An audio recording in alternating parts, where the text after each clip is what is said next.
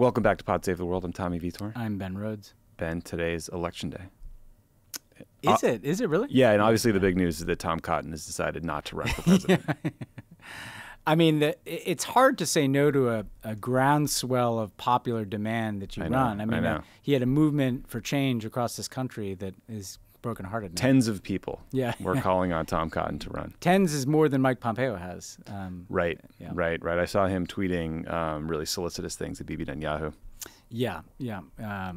We can always count on that.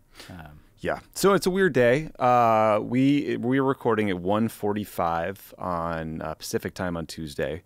We don't have the results in yet, but we have all the anecdotal bad news that money can buy, thanks to Twitter and John Ralston's blog and everybody else. So, this episode will turn into a pumpkin to some extent, but I think the international issues will endure. They Hopefully will. Our country will too. They will. The country will endure, as someone who's been through tough midterms before. Like I can offer you that middle-aged perspective. I will also say, just getting ahead of ourselves a bit, our interview today is with Tabata Amaral, who's an amazing legislator in Brazil. She's 28 years old, but she's just got elected to her second term, and she's kind of a rock star. And she gave an answer on how to win elections that we all need to listen to tomorrow. All right. So just skip to that if you want some hope and some solutions. I like that. Yeah. I like that very much. We're also going to cover the ongoing debate about diplomacy with Russia over the war in Ukraine and what the midterms could mean for the United States efforts to fund the war effort. I'll talk a little bit about some rare candor from a Russian oligarch. Disgraced former Israeli Prime Minister Bibi Netanyahu is sadly back. We kind of previewed this one last week, Ben. He's no longer the former guy. That got me. Talking about some awful incident of racism in Parliament in France. The climate change summit in Egypt is happening as we speak, and then some shorter updates. And then, Ben, I woke up this morning to the news that the disgraced former head of FIFA, the body that governs international soccer, said letting Qatar host this year's tournament. He said that it was a mistake, which, solid a decade late there, some real cynical. Is that because he's chutzpah. been listening to World Corrupt? That's what I'm wondering. Yeah. It's a podcast I've been doing with Roger Bennett. It's literally in your feed right now. It's very fun. Episodes are like 35 minutes. You'll enjoy it. Give it a shot. Also, I noticed as well that you have a big Taiwan piece out today. I do. I've got a piece in the December issue of The Atlantic, actually in the magazine. They still print magazines. Does that feel any different? It's nicer. Yeah, it's more substantial, right? Yeah. Like it's something to frame. It's a hard copy, right? And but basically, as we can talk a little bit about this, but I went to Taiwan. I interviewed President Tsai. I interviewed the Foreign Minister Joseph Wu. But even, or equally important, I should say, a bunch of younger people, the kind of people I think that we've tried to have on this show, including Emily Wu, Ghost who Island we've Media, had on right? this show, from Ghost Island Media, to just get at this question of like, what is going on in Taiwan? How did they build this very resilient democracy, and how are they dealing with this threat of potential invasion from China? How are they making themselves more resilient? I didn't love the title they threw on my article, I'm just going to say, which is Taiwan Prepares to be Invaded. It's weird you don't get to choose that. You don't get to choose the title. And I remember when I used to call reporters and yell at them about some title, they'd always say, my editor says so. So I didn't choose the title, guys. But actually, if you want a primer on just kind of what's going on there. But the most important piece of this, there are kind of two pieces that I was really interested in. One is, I don't think Americans know the story of Taiwan. Basically, this is a country that was, governed as an autocracy throughout the Cold War from a party that was founded to govern China, not Taiwan. And Chiang Kai-shek, after losing the Chinese Civil War, came to Taiwan in 1949, governs under martial law for decades. You're not the best guy. Not killed tens of thousands of people.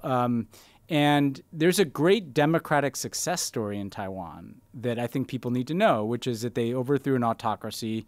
They've had different political parties govern. They've, under the current administration, legalized same-sex marriage. It's a progressive government there. They're doing really innovative things to combat disinformation from China. I met some really interesting young people doing that. So that's an important story because they kind of cut against the global trend on democracy backsliding. And it's part of why Taiwan matters so much, because it is a thriving democracy. But then there is this question of how are they dealing with the threat of Chinese invasion. I asked President Tsai about some of these debates around what are they learning from the Ukraine war. And I will tell you that, Tommy, that when I went there, I was actually surprised at how profound an effect the war in Ukraine had on the Taiwanese people. Yeah, it actually was more than I thought. Heavily. It was weighing heavily. Every single person I talked to, you could tell, had been thinking about this and thinking makes sense. They'd always known that there was this threat of a Chinese invasion or military intervention, but Ukraine made it really real for them. And it was interesting, not the military exercises after the Pelosi visit that we talked about in the show. Ukraine kind of weighed heavier because they're looking at real time at a big country invading a smaller neighbor to try to take it over. And the world's response. And so we go through the questions of how do they deal with that, and do they shift their defense priorities, for instance, to buying the small arms that Ukraine has used to repel a larger invader, or will arming themselves like that provoke China? How do they break out of their diplomatic isolation without provoking China? Can they engage in any kind of diplomacy with China when China insists that the terms of that diplomacy are you have to accept that you're part of our country, right? And so, there's no right answer to these questions either. You're just trying to find this balance. So I hope people pick it up and check it out. Definitely. I was listening to an interview with the U.S. ambassador to China, Nick Burns, recently. And that's obviously a big job in a normal year, but it's a particularly big job in the COVID era when you literally can't get in and out of the country. Like there's no visiting delegations. Xi Jinping is barely leaving, right? So like he's the guy. Yeah. And he said that it wasn't just the like shelling and, the sort of overt acting out, firing missiles and stuff after the Pelosi visit that really has been a problem. It's that the Chinese cut off all contact. Like 8 different channels of contact were just silence. And I don't know that they've come back. No, that's right. So there's a lot of things that again, I learned in writing this piece. The Pelosi, the exercises they did around the Pelosi visit, for instance, mimicked a blockade. Yeah. And Taiwan imports all of its energy. And so they're suddenly having to think about what happens if we're in that scenario and maybe they haven't invaded us, but how do we maintain electricity, right? Them, How do we keep communications going if they're cut off? How do people need to prepare in their homes? And I met young people, again, would be familiar to us. They're like human rights activists who on the weekends are getting kind of training in emergency response, and so it's a very unique circumstance and one that I think, this is going to be a bigger and bigger question for America going forward. Because what kind of arms are we providing them? What kind of diplomatic support? Biden, as we've talked about, has said he would come to their defense. This is going to be a big issue in the next couple of years. Yeah, for sure. Well, let's talk about Ukraine because that continues to be a big issue. Yeah. So, the military update is very similar. The Russians continue to target civilian infrastructure, like we've talked about with these missile strikes, to the point where the mayor of Kiev is warning that residents might need to survive the winter without electricity, water, or heat. So that's how dire things are getting in the biggest city, in the capital city. Western countries, the U.S., Germany, for example, are sending more and more advanced missile defense systems to try to prevent that shelling from happening, but obviously you can't undo the damage. And then the flip side is Russia is reportedly buying even more advanced ballistic missiles from Iran, or at least preparing to. So things are continuing to escalate. Ben, I think it was last week. It could have been 100 years ago. I don't remember at this point. We talked about the sort of strangely vicious controversy over this letter from progressives in the House pushing for more diplomacy. The good news on that front is that Jake Sullivan, Biden's national security advisor, has reportedly been holding talks with a foreign policy advisor to Vladimir Putin. So that's good news. I don't know about you. I've also kind of always assumed, or at least hoped, that Bill Burns, CIA director, has a channel with his counterpart in Russia, or someone in Russia. Bill was the U.S. ambassador to Moscow, I think, during the Bush administration. Yeah, he knows a lot about Russia. Yeah. And so, the other update on this is, do you see on yesterday, on Monday, President Zelensky outlined his conditions for talks, which include restoration of Ukraine's territorial integrity, compensation from Russia for material losses caused by the war, punishment of war criminals, and respect for the UN Charter. The territorial integrity bit basically means give us back everything you've taken since 2014. So Crimea. Pretty maximalist, but understandable. But Ben, so, obviously, as listeners know, Ukraine's military success has been enabled by U.S. arms shipments. Those could be in jeopardy if Republicans take control of Congress. Here's an example of why. Under Republicans, not another penny will go to Ukraine.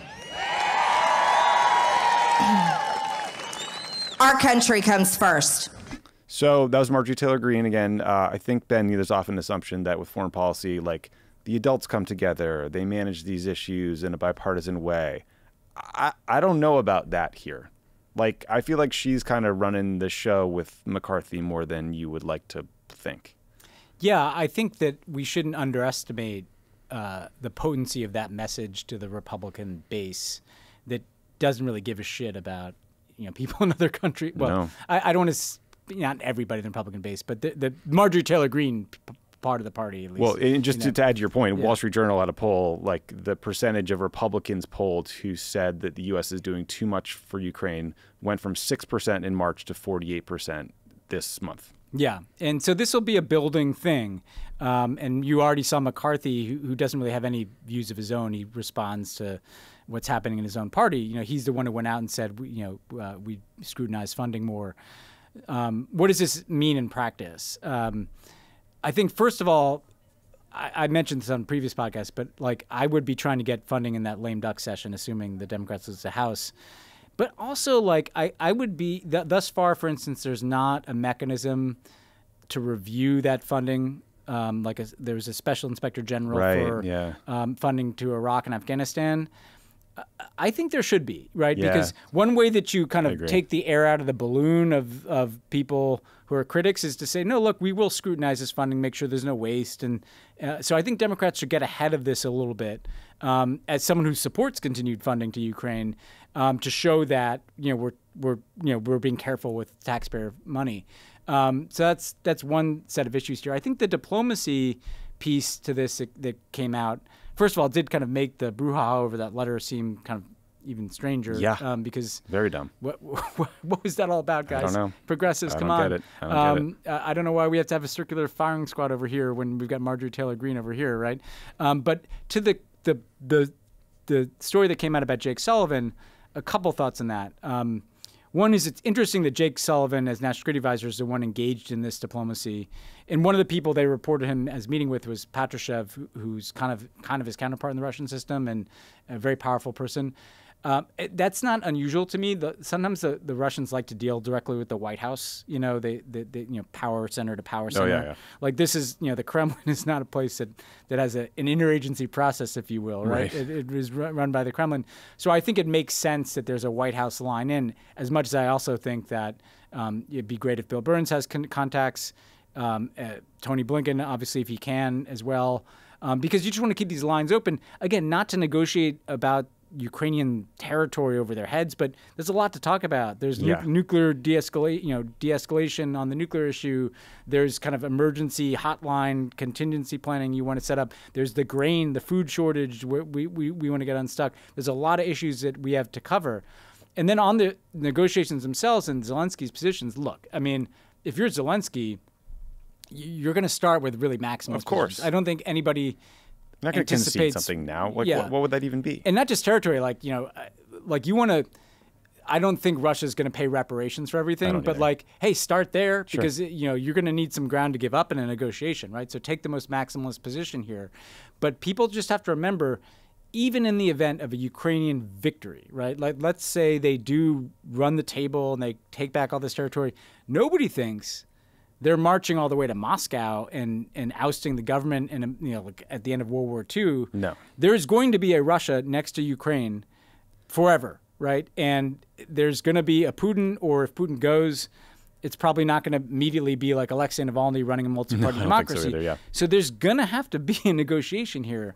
And we shouldn't be fighting with each other about that. That makes no sense. We should just be thinking about the smartest way to do it. Yeah, it'll probably be an angry Putin for a little while. The other remarkable story that kind of went under the radar was a Russian oligarch who we've talked about before, Yevgeny Prigozhin, said on Monday that Russia had, in fact, interfered in the U.S. elections and would do so again. Yeah. He fittingly disclosed this on the Russian version of Facebook, saying, quote, "We have interfered in U.S. elections. We are interfering, and we will continue to interfere carefully, accurately, surgically, and in our own way, as we know how to do," end quote. So this is a guy who ran all the bot farms you heard about in 2016. He also runs the Wagner Group, the mercenaries for hire who are fighting in Ukraine. And again, with the Wagner Group, for years, Prigozhin would deny its existence. He would sue journalists that reported on his connections to the Wagner Group. Now he's talking about it publicly. He's literally like going to prisons, and there's videos of him recruiting prisoners to try to join his little militia. So I don't know what led to this candor, Ben. I'm not sure if he got some therapy or something, but tough week for everybody that denied that Russian interference ever happened in 2016. Well, I mean, like, this isn't just like some random guy saying this. This is the guy. This is the guy who would have run it, right? Who owned it. The Wagner Group did the influence operations, well, were part of it at least, and certainly the troll farms. So this is Prigozhin owning it, coming out and saying it. And look, this was always the case that there was a connection between the war in Ukraine and their intervention in domestic politics. That was my experience at the end of the Obama administration. Once that war started in 2014, 2015, that's when they started dialing up their disinformation campaigns, not just in the U.S., but in Europe. I think they see Ukraine as like a domestic Russian issue. And we don't see it that way, but that's how they see it, because they truly believe, Putin and guys like Prigozhin, that this should be part of Russia. And so when we start providing training to the Ukrainians and sanctioning them over Ukraine, they think, okay, you're in our domestic politics now, we're coming into yours. There was a really good, very long article in the Sunday Times Magazine. Did you see this, by Jim Rudenberg? I read part of it. I mean, the bottom line is... I couldn't get my brain back to the Mueller probe. The Mueller thing was really damaging in a way, how that played out, because Trump was so successful in kind of creating this illusion that the Russia thing was a hoax and at least it was overhyped. No, this all happened. They interfered in our election. They had contacts with Trump. There's no doubt. Paul Manafort was basically like a Russian asset, and we just kind of swept that under the rug because it wasn't Mueller time, and the Krasenstein brothers didn't get to see. There was no indictment. There was no indictment. That didn't mean that this shit didn't happen, and it doesn't mean that the Russians aren't continuing to interfere in our politics. It's just so we have to. The debate got so dumbed down on it. All those people that like to sit in the cheap sheets and take shots at people for talking about Russiagate, you're wrong. You're wrong. The guy who did it just admitted it, right? And what's so frustrating is, remember, the infamous where was the summit with Trump and Putin in Helsinki? The Helsinki summit, right? When Trump was like, "Oh, he told me he didn't do it. I believe him." Like, that should be humiliating, disqualifying, end of story. But like, we live in this upside down political world that no one will seem to notice. And the bottom line is, look, we know, for instance, at that summit that Trump was meeting with Putin alone without a translator at times, and it's not beyond the realm of possibility that what they were talking about was NATO and Ukraine, and Putin at least making his case for why you should pull out of NATO or why you should not care about Ukraine. There is a connection here between these things. It's not a conspiracy theory. Like, Putin, that's what he wanted. He wanted the U.S. out of NATO, and he wanted the U.S. to basically cut off the Ukrainians and let me turn this into a vassal state. And so there's a very direct connection between the vein of the Republican Party that Marjorie Taylor Greene gave word to, that Tucker Carlson represents every night, that is kind of either Putin adjacent, if not outwardly pro-Putin, and what Putin's trying to do here. Or at least isolationist, right, too. Yeah, and I think any support for Ukraine has become a proxy for somehow being anti-Trump because of impeachment. It's like the dumbest thing on the planet. And that's the thing that people always need to understand, is that Donald Trump didn't need to be a Manchurian candidate serving Vladimir Putin. If he was an isolationist who just didn't give a shit about Europe, that served Putin's interest enough. Absolutely. Absolutely.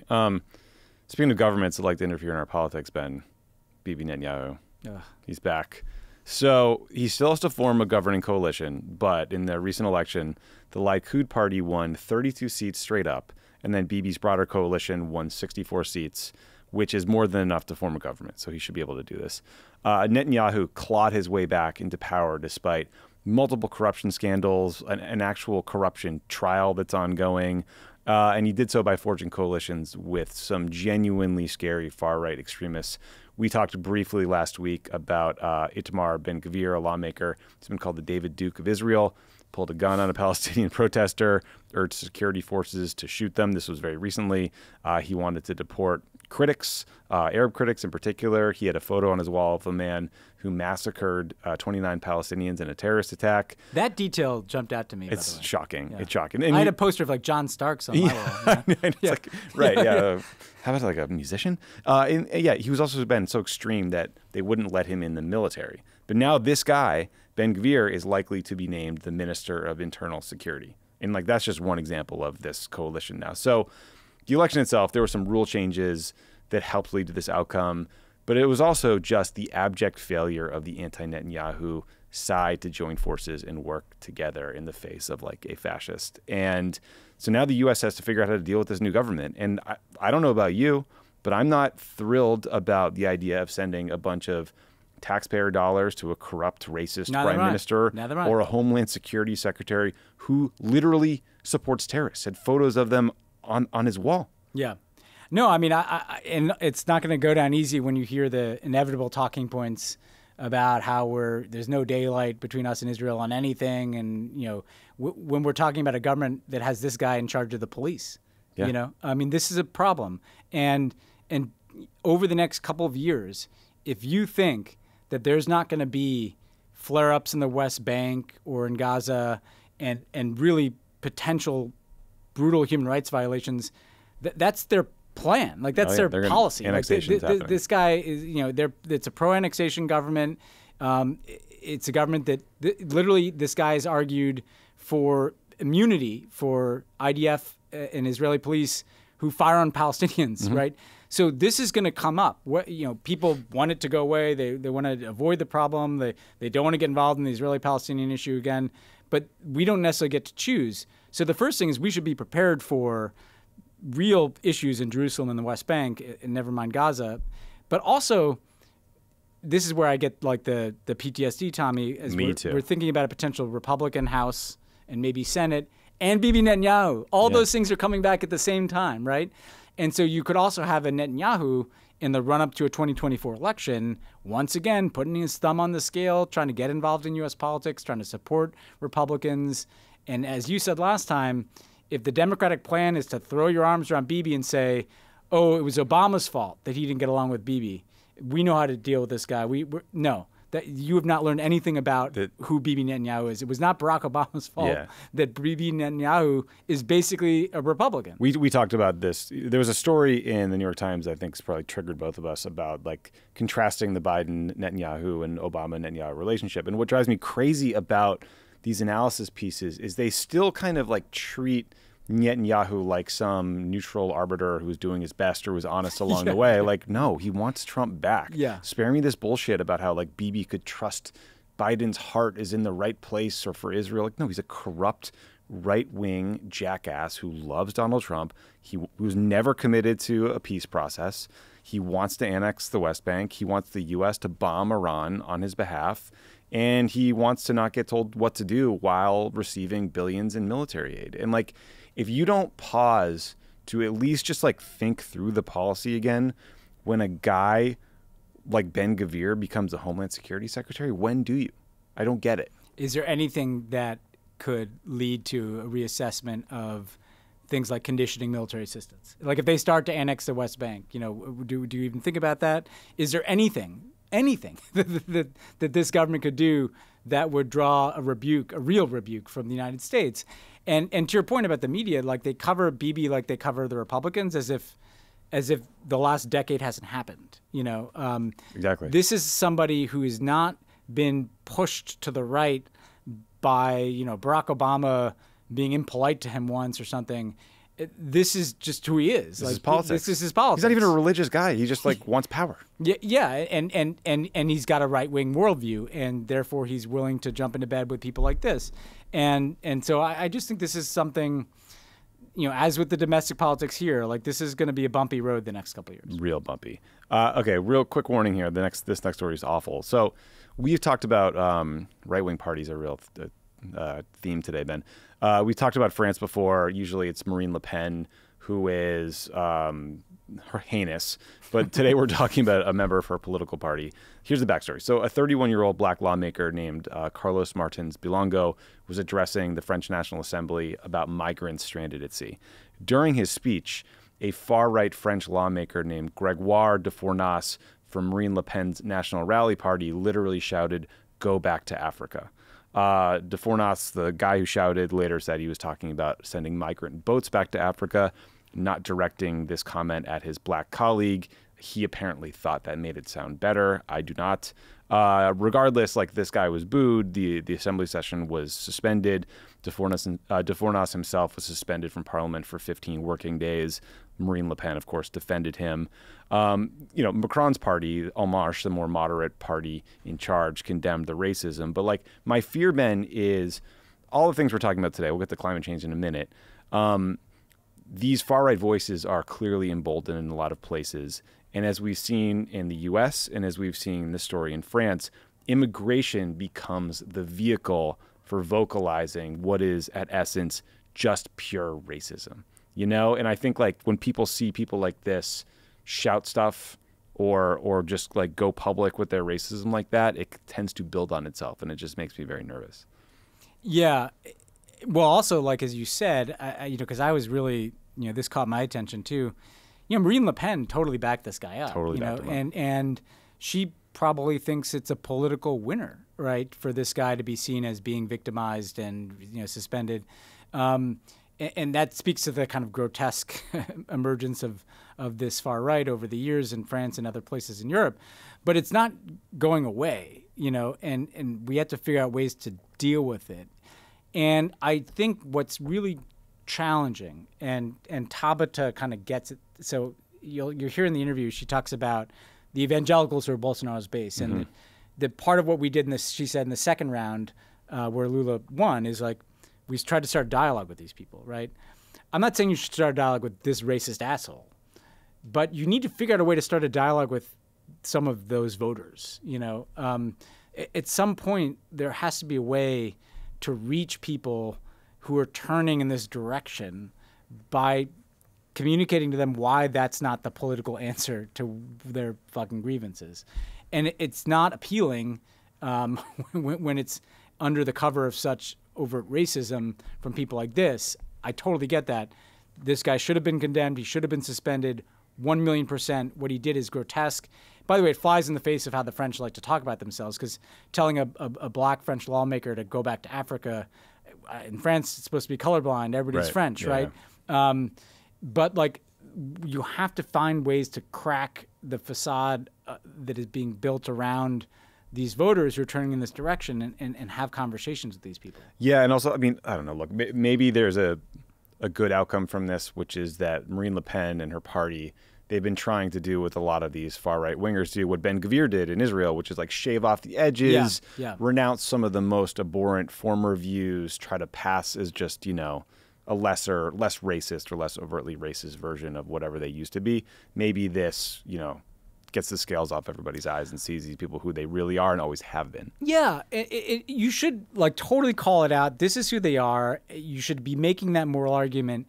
And then you should also be more specific about what I was getting at. I'm not just saying, like, oh, let's go to a diner in southern France. No. I guess that's a bistro there. Sure. But the point is, some of the voters that they're winning, like, immigration is being blamed for everything when that's not the problem. Like, some of the economic problems, like, are not because there's, like, some boat crossing the Mediterranean here. No. And you got to get out there and do the work of winning back enough of those voters so that these creeps aren't creeping into power like they have been. Yeah, I mean, look, another happening now and coming soon driver of migration is climate change. Yeah. So, biggest story in the world this week, biggest story every week is still climate change. The COP27 UN climate summit is happening as we speak.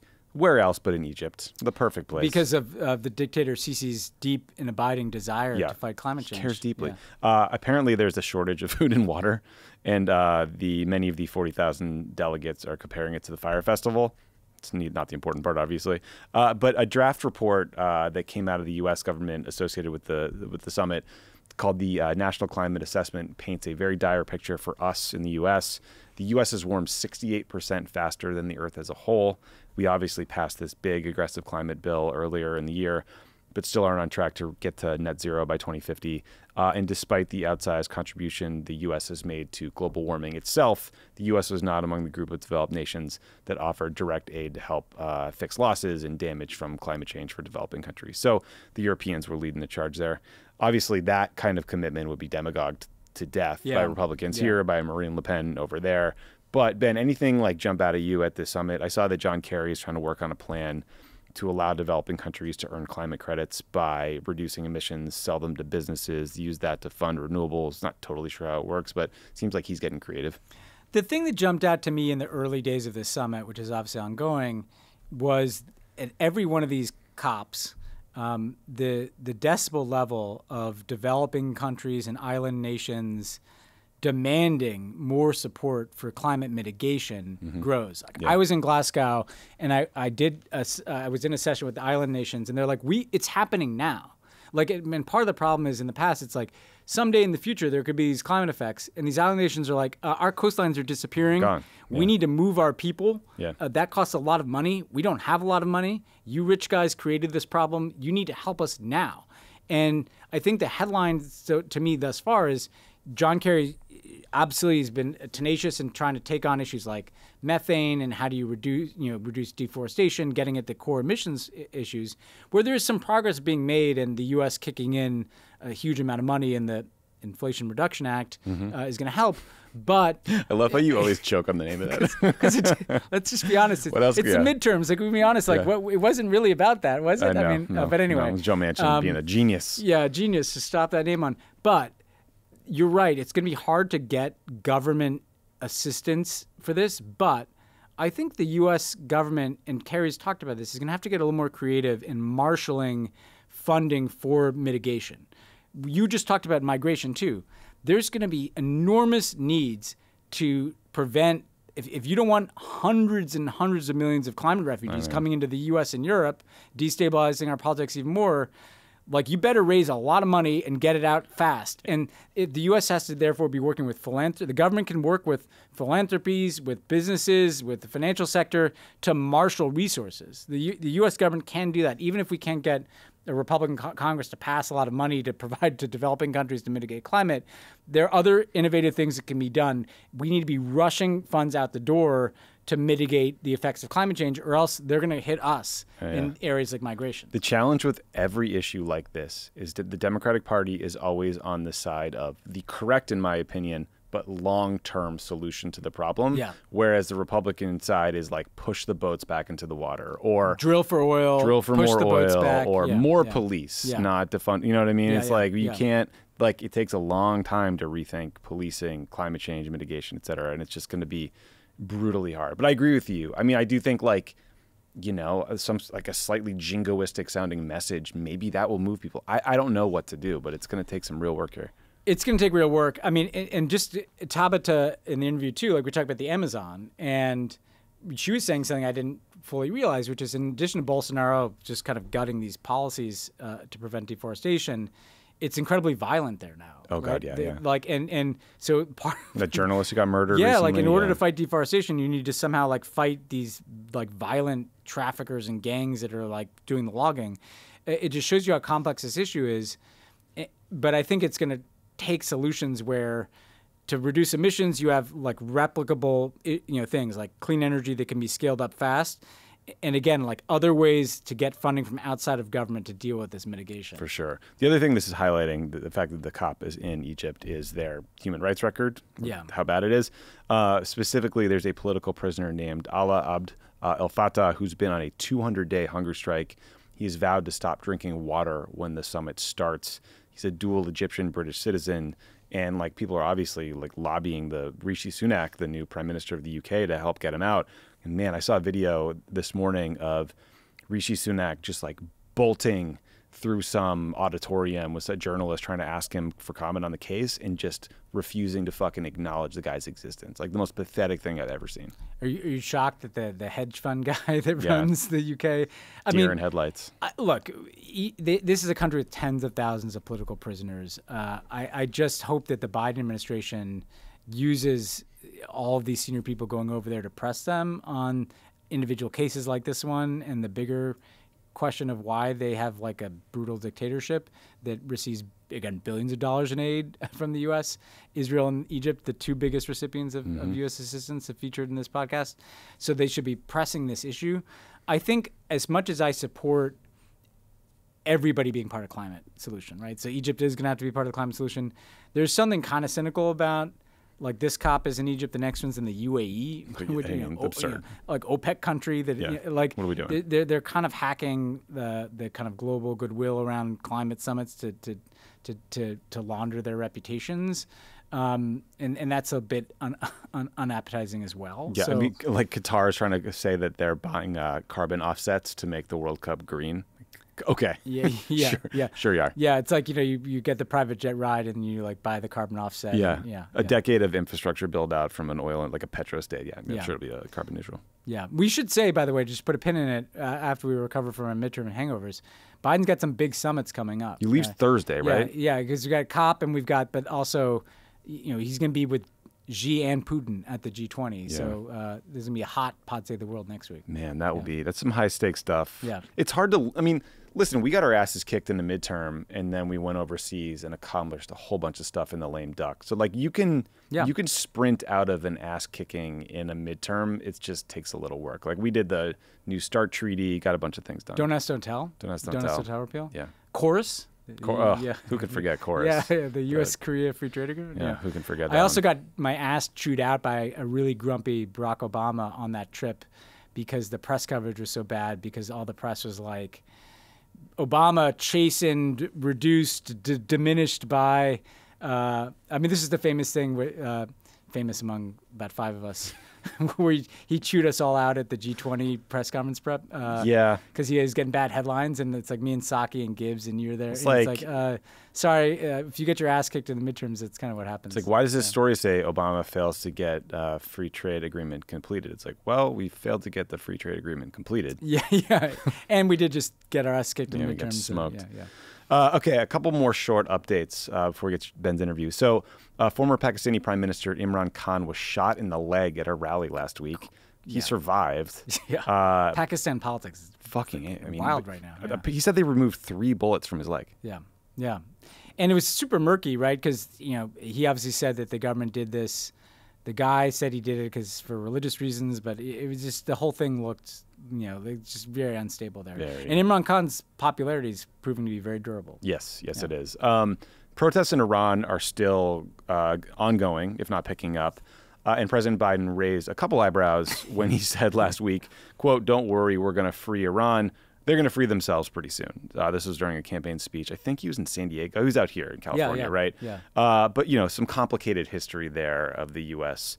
toppling governments in Iran. So that or and also eyebrows. Just like raising expectations. So, we all want to see a free Iran. We all would love to see like a multi-party elections and respect for women's rights across the board. But the capacity of the U.S. to impose that, is quite limited. Yeah, I think he was probably just showing solidarity with protesters because I don't know if you noticed this, Ben. There is a vibrant Iranian and Armenian community in Los Angeles in particular.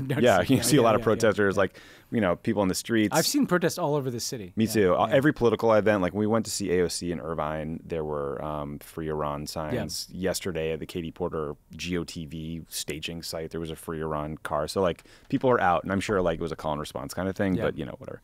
And then North Korea continues to just launch tons of missiles, including what appeared to be a new sort of intercontinental ballistic missile. Those are the ones that can go really far. So not a lot of good news today, Ben. Yeah. It's kind of rough out there, huh? Kind of rough out there. That's why we had this kind of Brazil interview, because that's like a bright spot. But even there's like crazy people doing roadblocks and, What's good out there? The Jets beat the Bills. How did you? Yeah, you guys look like pretty good. The Knicks won last night. Like sports is going pretty well. Yeah, you got a great defense. We got everything but a quarterback. Yeah. Well, yeah, we'll see. Favre just texted, these exits are brutal. All right. Well, White Lotus episode 2. I haven't watched it yet. Very good. Very Spoiler. good. Yeah. Spoiler. Okay, cool. All right, we're going to take a quick break. We come back, you'll hear Ben being much more hopeful, talking about Brazil, a country where the good guy just won a big election. Yeah. So stick around for that. We are so pleased to be joined by Tabata Amaral. You've been on Missing America, another one of my podcasts, but it's great to have you on Pod Save the World, Tabata. Tabata is a Brazilian politician. She's been an education activist. She is currently a federal deputy for the Brazilian Socialist Party, representing the state of Sao Paulo. Tabata, thanks so much for joining us. Thank you, Ben. It's an honor to be here with you one more time. And very important, hectic moment for my country and yours. So I hope this can be a good conversation. That's right. Well, let's start there. Lula recently won a very close election there. You supported his campaign, even though you're not traditionally totally aligned with all of his politics. I just want to start with the election itself. There were a lot of fears and concerns that outgoing President Bolsonaro might reject the results. He himself said he might reject the results. It seems like the transition is moving forward, though. What is your update on just what is happening in Brazil? Are you confident that there will be a peaceful transition of power to Lula, or are you concerned about efforts from Bolsonaro and his supporters to disrupt the transition of power? Yes, it was a very close election. What was very scary to me, when we speak about Bolsonaro, we are talking about a president that denied the buying of vaccines for a month and a half, who, according to many scientists, is responsible for hundreds of thousands of deaths who could be avoided during the pandemic. We are talking about a president that is pro-deforestation, who put our country in a very in a position that made me ashamed when we talk about the international scenario. We are talking about a president who is responsible for basic education walking back for the first time in our recent history. We worsened our scores in math and Portuguese during his mandate. We saw hunger increasing. We are talking about someone who promised during the campaign that if he was elected, he would interfere in the judiciary. He would make the Supreme Court bigger so he could have more appointees than he should. So in summary, we are talking about someone who promised to follow Chavez's steps. What he wanted to do with the judiciary is exactly what Chavez did in Venezuela. We are talking about someone who made my country suffer a lot, and yet he got almost half of the valid votes, which is extremely scary to me, and it speaks about how divided my country is. It's also important to say, though, that there was a lot of corruption in his mandate, and that he created something called the secret budget, which basically gave his supporters access to hundreds of millions of reais per year to do campaign. So it's not only about ideology. Bolsonaro managed to use public money to fund his campaign, to fund his efforts. So those two comments about the election. And even though we were successful in creating a very broad coalition, I think this is the broadest coalition Brazil has ever seen in our history. We are speaking about from the left to the center right, all the Democrats were there together. So it was really hard. And what scares me is that our country is divided. We did everything we could, and the election was still very close. I'm proud of the broad coalition we were able to build. I'm glad the hardest part has passed, but I am concerned with the moment of my country. I am concerned when I see so many people on roadblocks, as they are now, asking for military intervention. I am scared when I see that Bolsonaro was able to elect very extremist people to the Senate and the Chamber of Deputies. And I'm scared to think that even though he was for sure the worst president we have had in 30 years, he got almost half of the votes. So I don't know if I am clear, but I'm glad we won. But I am so concerned and I am so on the alert and trying to learn with everything that happened and try to understand how we will be able to reunite and rebuild this country, that I'm not allowing myself to rest. That makes sense, and it sounds very familiar because we've dealt with the exact same situation in the United States.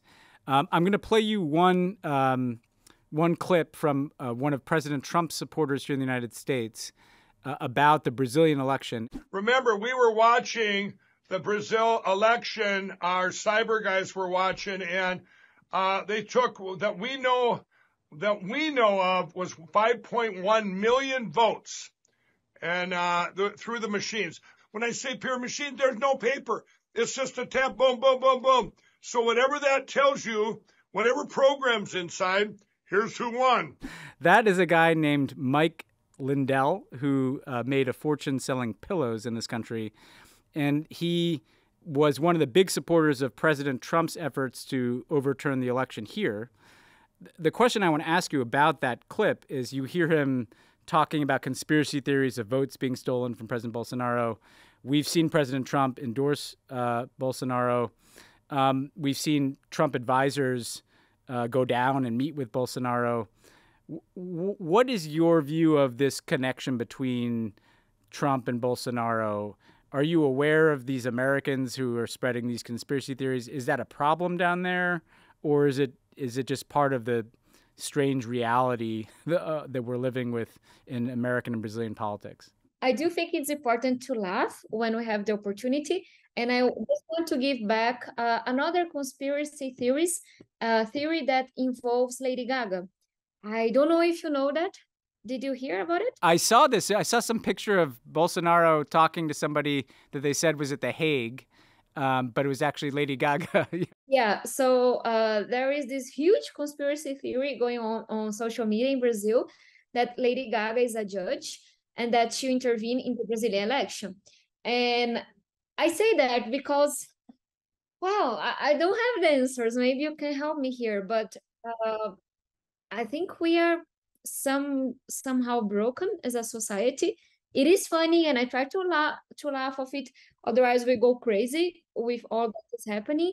But for some reason, there is this thing going on the whole globe, and I have some explanations maybe that make it easier for some people to believe that Lady Gaga will intervene in the Brazilian election than just to accept that their candidate lost an election. Yeah. And I don't know how to explain. I think it has to do with identity.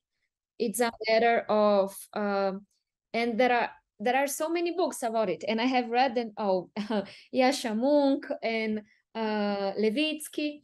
But one book that stuck to me was Sandel's The Tyranny of Merit, because I think somehow he gives a way to us.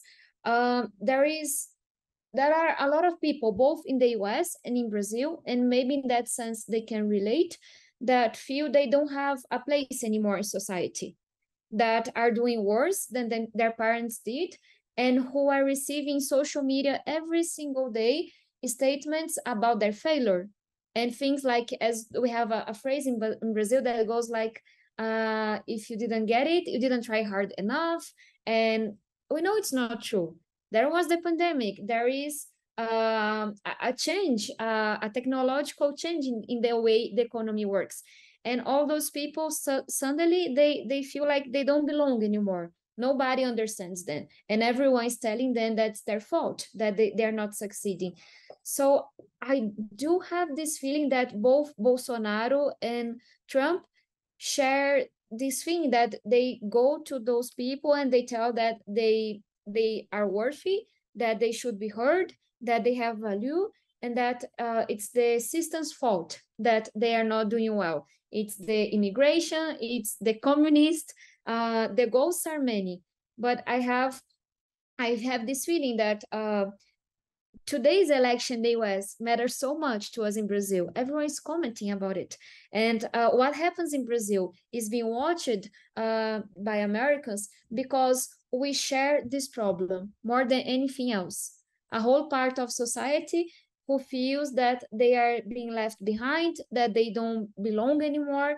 And then come these populists in the extreme right and give them an identity, give them something to fight for. We are making fun of those people who are right now in Brazil blocking the streets because sometimes they do things that are sort of stupid.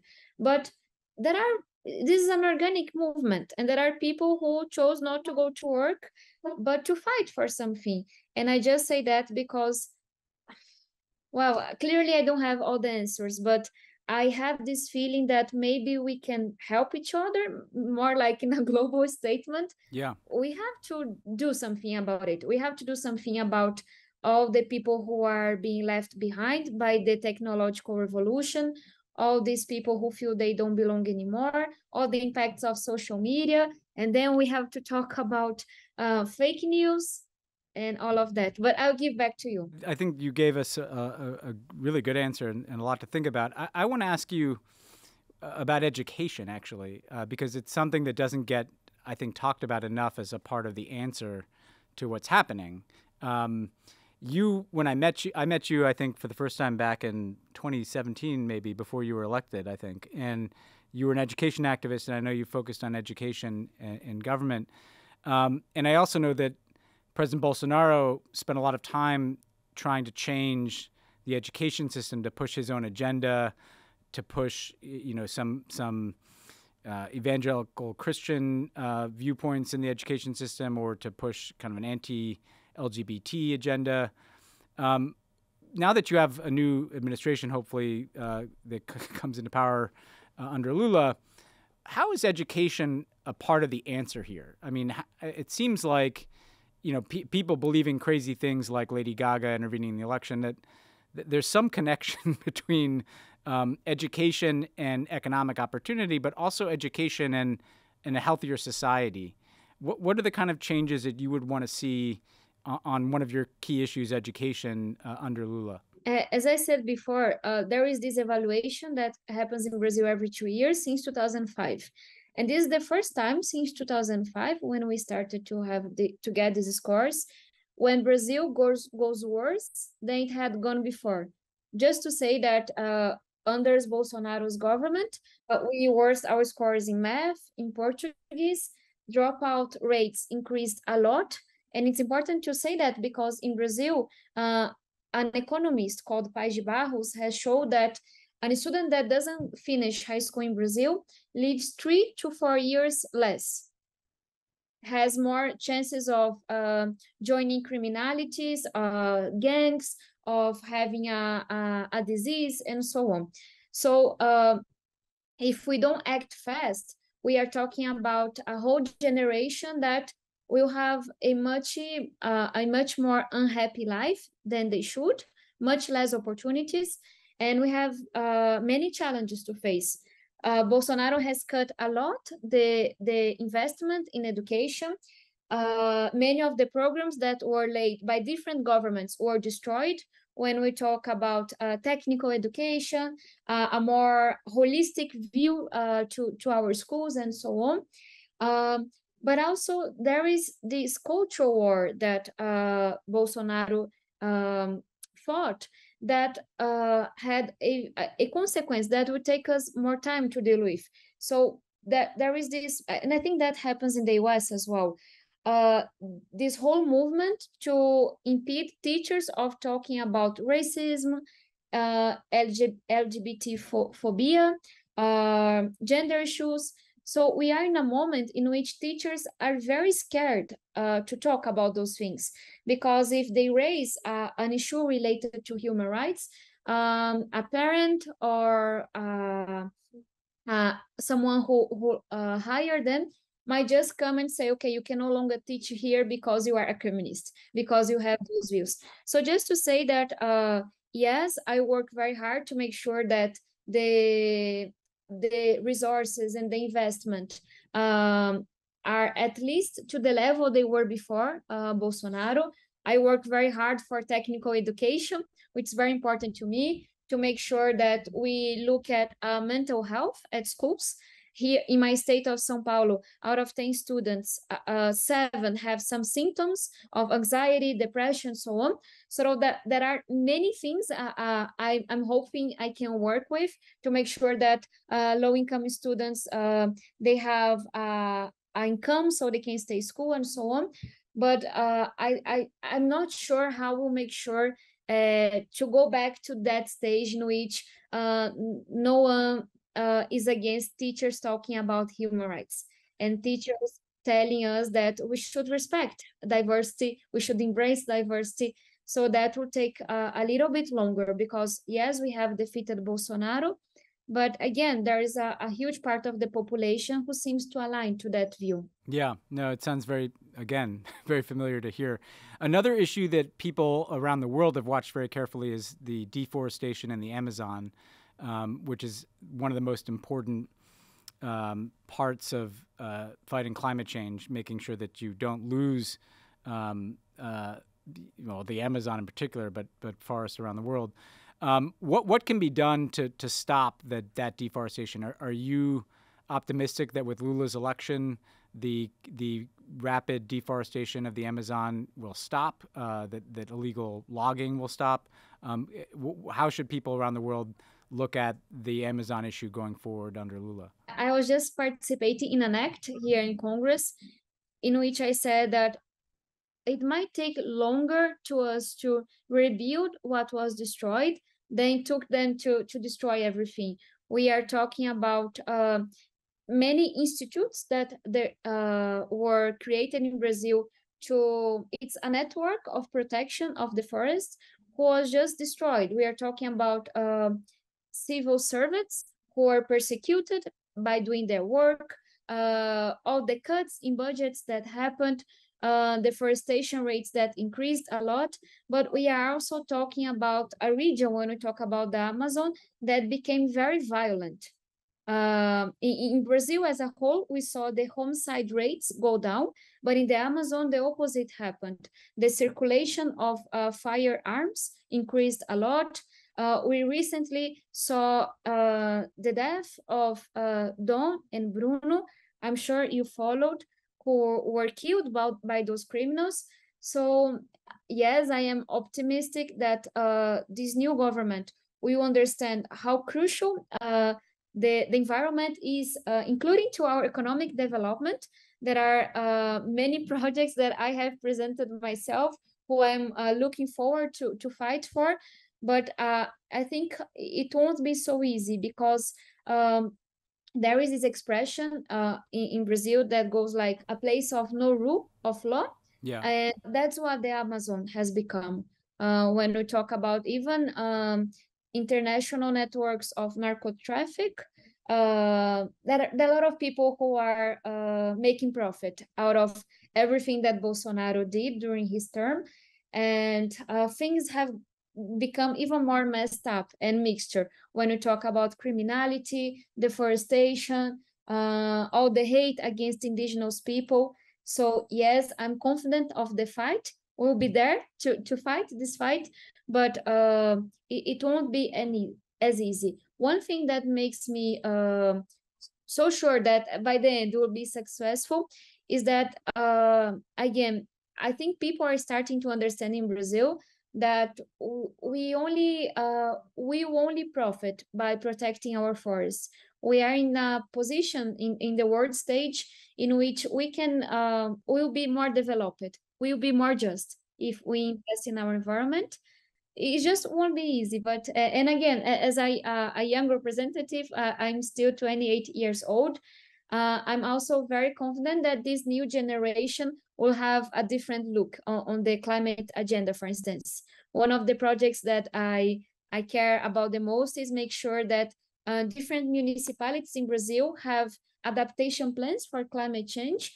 And I have this feeling that whenever I'm talking to a younger audience, I don't have to explain much. So I also feel that this will help us looking forward. so much of this conversation sounds familiar, right? In that the U.S. has dealt with an autocratic president who maintained an alarming amount of support. We have the same culture wars happening in our schools. We have the same climate change deniers that we're dealing with. And we have an election today. This will come out tomorrow. We'll know the results. Likely it'll be, the Democrats are probably going to lose some ground in our Congress. But I just want to step back, though. What did you learn in your election about how to build that big coalition from the center right to the left? Are there lessons? Because I think we have to learn from each other. What works? What are we fighting against? It's a big part of what we try to do on this podcast. And so, what are the lessons you learned about what worked in building a coalition that wasn't as big as you'd like? The election was closer than I think anybody would have liked, but you were able to win. How do you build a coalition that includes people who disagree about things, but that agree about democracy? No easy job. One thing that was important, both in the national election, but also in a smaller level at my re-election, was to talk about the concrete stuff. And I have this general feeling that partisan politics has become very intellectual and very elitized. I don't know if I can say that. Yeah, elitist. Yeah, I have this feeling that the more moderate, center-left, center-right politicians and partisans, we have many in Brazil, different to the US, they have started talking about things that might be viral on social media, but which don't really connect to what happened to people. And I have an example from my election. In Brazil, all the center was destroyed. We saw in Congress an election, people who are much more to the right or more to the left. Those who are center-left, center-right didn't have much chance. And I was able to increase my number of votes in that scenario. And I would say that one of the biggest reasons was because during my mandate and my campaign, I was talking about very concrete stuff. So one of the biggest fights I had in Congress was to make sure that public schools had pads. So poor girls wouldn't have to miss classes when they were in their period. I fought so teachers would be vaccinated earlier so we could open schools. I fought for basic income programs.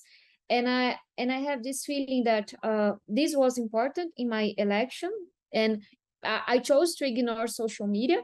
I have been canceled on social media many times in 1 week, but I was in the streets every single day during my mandate. And I was the only moderate to have such a big vote. And for me, moderation is a good word, even though it's not in a good moment here in Brazil. And when we talk about the national elections, there was a huge effort in terms of moderating and opening the dialogue. Brazil is changing. We have an increase in the number of people who are evangelicals. And those people have things to say. They want to be a part as well. And I have this feeling that the left was ignoring that. And you would hear all types of prejudice, such as, oh, I'm very scared that evangelicals will be the majority of my country. And I'm like, why are you scared? Like, go and talk to these people. Like, having Catholics as the majority didn't scare anyone before. And I'm Catholic myself. And I saw a real effort by President Lula and his coalition to open a dialogue with the evangelicals. Then there is a lot of criticism on how PT, the Workers' Party, conducted its economic policies. I'm one of the critics myself. And I saw many dialogues with people who have different economic views. And what are the common ground? Is there anything we can agree on? So this was not easy. And this effort was much bigger between the first and the second round. And I think this was a mistake. I think this big conversation should have happened before. But it's hard. It's hard to for atheists who have a good conversation with evangelicals. It's hard for people who have very left views on the economy have a good conversation with liberals. I think Bolsonaro somehow made it possible because he represented such a big threat to our country. But I think that's the way, like a lot of different people have to sit together and say, okay, is there anything we can agree on? And one example is that President Lula wrote a letter to the evangelical community saying, okay, this is what my government will look like. And that's what we can agree on. Tabata, I think that's really, really good advice and really well said. And really appreciate you joining us at such an important time for both of our countries. You're doing great work, and I think there's a lot that people can learn from you. I hope President Lula continues to listen to you. You represent generational change there, and the kind of politics of getting things done. So thank you so much for joining us, and look forward to keeping in touch. Thank you so much. Best of luck today. Yeah. And I have this dream for my country that I extend to yours, that our Congress at some point look like our population, with more Blacks, more women, more young people, because I think this is an important part of the solution. So again, I'm always here. Thank you so much. It was an honor, and best of luck. I'm cheering for you. We're crossing fingers. Thanks so much, Tabata. Totally agree. Best of luck to you. Thanks again to Tabata for joining the show.